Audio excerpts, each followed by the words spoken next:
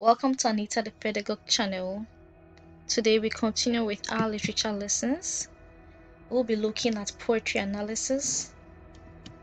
We'll be looking at the poem The Color of God by Aakye. He is a Ghanaian poet and he's written a beautiful poem which we'll be analyzing together today. Let's begin. So for our objectives, we'll be looking at the title, the structure of the poem, its analysis. We will look out for some literary devices and discuss the themes of the poem The Color of God. Now let's begin with the title. So a look at the title on the onset, The Color of God. It gives an impression that the poem is about the true color of God. But then, when you look at the poem critically, you realize that it is only an irony, and it drives the listener or reader to decide based on the arguments in the poem as to whether God has a particular color or not. Then you, the listener or reader, will make your decision on the color of God. Let's do this journey together. Again, a deeper thought into the title informs the reader that his or her answer to the color of God should connect with how they perceive themselves and others. Let's move on and look at the structure and form. So when we talk about the structure and form of a poem, it actually refers to the physical structure, how the poem looks like, in terms of the number of lines and stanzas, the length of the lines, their rhythms, if there is any, or their system of rhymes and repetition, if any. More often than not, it is used to describe poems which have these features obvious or significant. Now let us take a look at the structure of the poem The Color of God. So, The Color of God by Aakye. I'll read the poem to you, then we'll take a look at its uniqueness, its number of lines, stanzas, and a few others. The color of God. Whoever painted God white? He must be black, says the black man. Of course not. He's got to be green, quipped the green man. But that cannot be. He must be red, assured the red one. How wrong you all are. He sure is blue, vows the blue one. How silly man is, laughs the rose. Why should he be black or white, or green or yellow, or even red? Of course he is all these and more. Can't you see? He is even rose and emerald, yeah, and damask and aquamarine. If you doubt me, ask the rainbow. Such a beautiful poem, The Color of God. So we've already taken a look at the title and how it gives us information about what the poem is going to be about. We'll quickly move on and look at the number of lines. Now if you look at the left hand side, you would realize that the poem has been numbered. Now if you count from the initial line, that is from 1, which is line 1. Now remember that poems are written in lines and not in paragraphs. You join me to count. So 1, 2, 3, 4, 5. We have an indication of 5. 6, 7, 8, 9, 10. It's indicated. 11, 12, 13, 14, 15, and 16. So The Color of God is a poem of 16 lines. Now remember that this particular poem doesn't have any space left in between it to indicate stanzas. It's all together with no shown space to indicate a stanza, and so it is a one stanza poem. In addition, you realize that as I was reading, there are no end rhymes. And as I was reading, you realize that the poem creates a colorful imagery with the mention of colors and even rainbow. It gives an imagery which is so beautiful, and you keep picturing these colors and what they're saying. In addition, if you take a look at the poem very well as I was reading, you would realize that it looked like an argument was going on between the colors. And then, to add to it, the poem is in the form of a conversation, so you realize that there is a dialogue. You realize that the black man is saying that he must be black, says the black man. Of course not. He's got to be green, quipped the green man. There is a conversation going on, and it's argumentative because these colors seem to be arguing and not agreeing on the color of God. And so when we look at this poem, we can confidently say that it is a free verse poem, and a free verse poem is a poem which doesn't have a defined pattern, defined rhythm, and rhymes, and this particular poem qualifies for that. So I would like us to quickly move on, continue and look at its analysis. We'll begin our analysis from line 1 to line 4. So the opening lines of the poem begins with an argument between some colors, and that is right from the black man. So the black man claims God must be black, not white, as supposed by whoever. Again, you would realize that in line 3 and 4, this claim is refuted by the green man, who disagreed and said God is green. Now, as the black man is saying that God is black, the green man is saying God is green. Now we'll move on and look at some further analysis of line 5 and 5 to 9. Now there are more characters being introduced. The red man disagrees with the black and green man and believes God is red instead. Now this is getting interesting. What do you think is the color of God?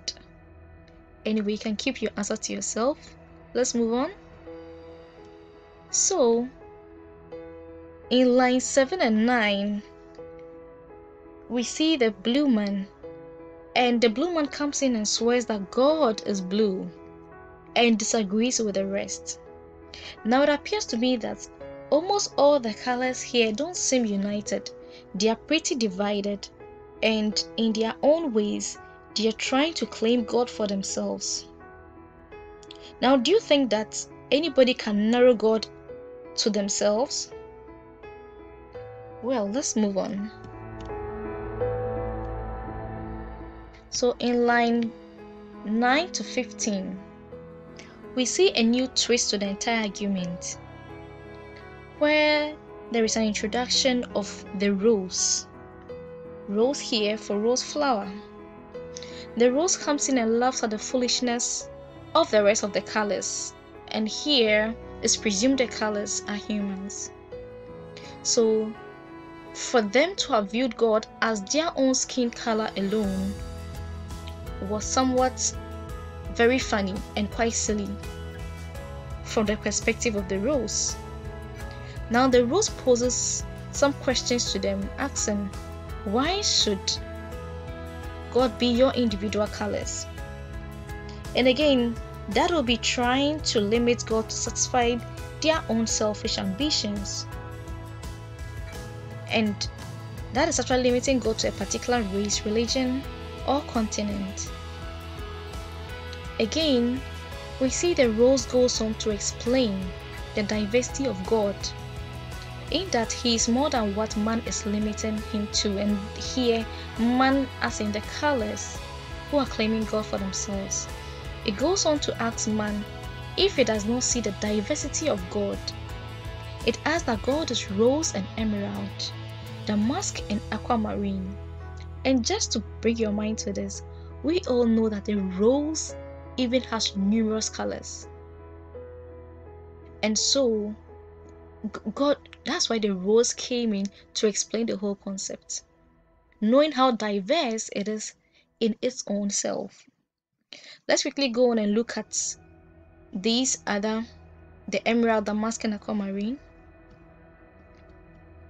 So damask is actually a rich heavy silk or linen fabric with a pattern woven into it. Usually it's used for table linen and upholstery, and that's a picture of damask, and it's so beautiful.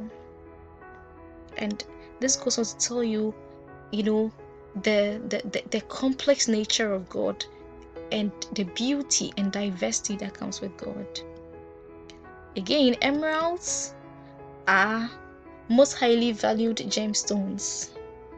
And so here, the rose is also trying to tell the rest of the colors, and humans for that matter, that God is highly precious and also can be seen in this diverse way. In addition, we have the mention of the aquamarine, and aquamarine is actually seawater, that's what it means, and also its color is a light bluish one with tints of green. And so we learn that God is damask, God is emerald, God is aquamarine. God can be seen in all these, and so God is bigger and greater than what these colors, and in this case humans, are saying. Now we go on to look at the final line, which is line 16, and here the rose makes her last submission, which is that the rainbow is evidence for God's diversity.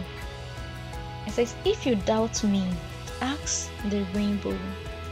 And so the rainbow tells us or shows us that God is diverse, even in one.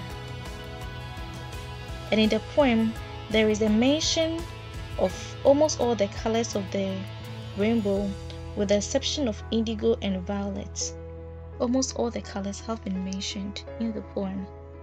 Having looked at this, we would progress and look at the literary devices in this poem. So we'll begin with imagery.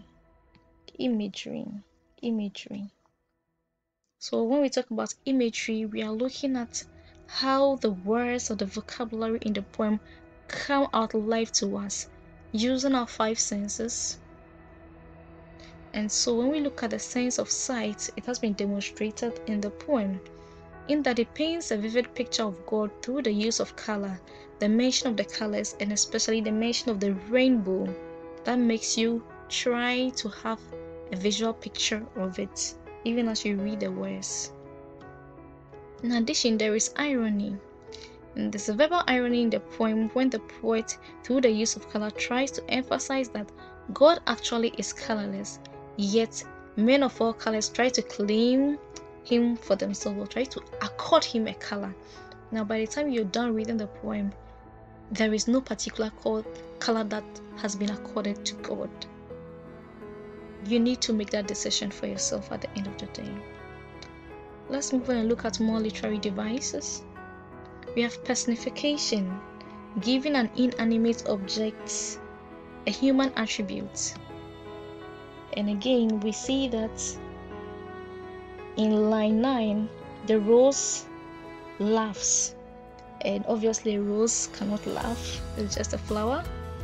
Again, we see the rose asking or telling us to ask the rainbow if we doubt it. Again, we see the demonstration of personification by according the rainbow an ability to even answer. And so these are ways in which this literary device has been used. We also see rhetorical questions.